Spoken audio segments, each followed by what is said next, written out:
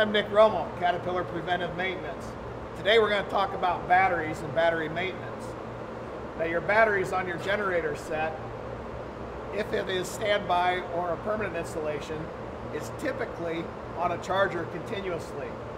Now, because it's charging continuously, we need to check these batteries monthly to maintain the water level inside the batteries due to evaporation and just the charging.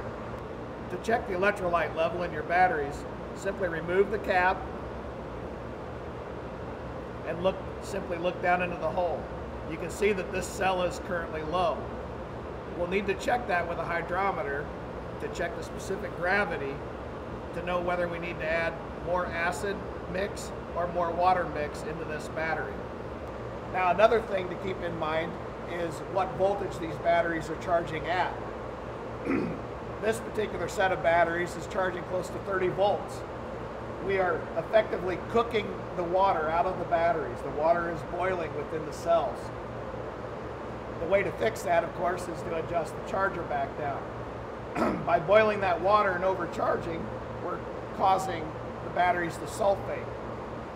The batteries will no longer be able to sustain their full amperage load, which will in turn lead the engine not to start when you do need it. For more information, please contact your local Caterpillar dealer.